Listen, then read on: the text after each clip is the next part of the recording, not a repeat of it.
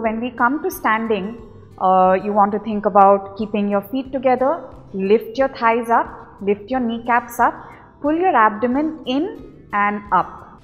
And now just try to do a balancing on your toes, keeping that engagement in the core. Inhale, raise the arms up and heels up without losing that. And then exhale, bring the arms down and the heels down. So you can do that a few more times. Inhale, Tadasana. Exhale, arms down and heels down. Transfer your weight over to the left side. Reach down and hold on to your ankle and place the heel as close to the groin as possible. Keep the proper alignment in the tree pose. Press back with the left thigh and straighten your spine, lengthening your upper body.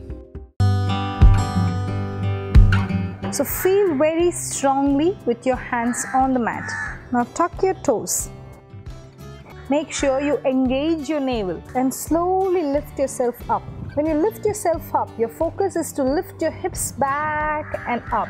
So lengthening your spine. Just imagine sending your hips higher up to the sky. At the same time, you're going to suck your stomach inside. Keeping that position of your spine completely straight, you're going to press your heels into the floor.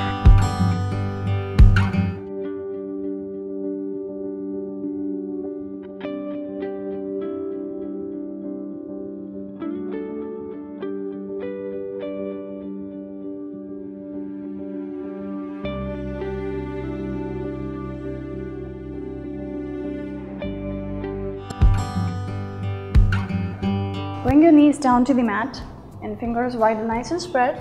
Inhale. As you exhale, lift your knees and hips and send it back to the sky.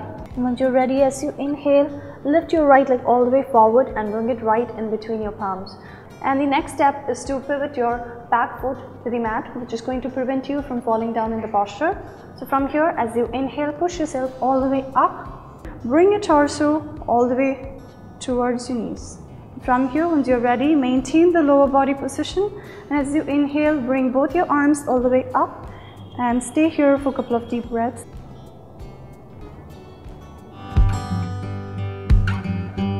For number 2, just keep your breath really normal and bring your body away from your knee and still maintaining the knee position and the alignment, and stay here for a couple of deep breaths.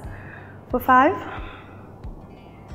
4, 3, 2, 1.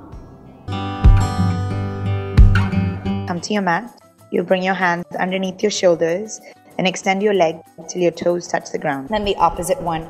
So always keep the body in a straight line.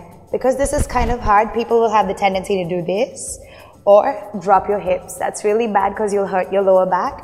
So always pull through your belly and make sure the body is in a straight line. Roll the shoulders and keep the body really nice and long and engage your thigh muscles.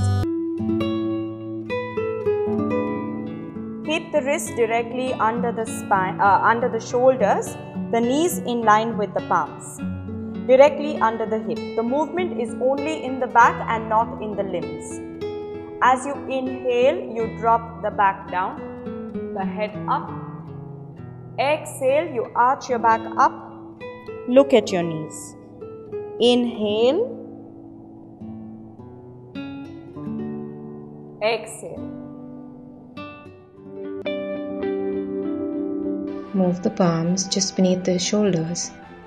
Inhale, head up, elbow straight, feet together. Exhale, down.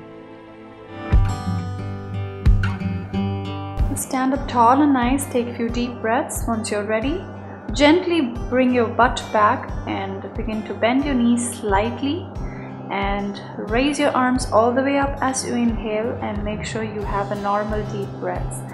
So in Utkatasana, the chair pose, your body weight should be onto your thighs instead of your knees.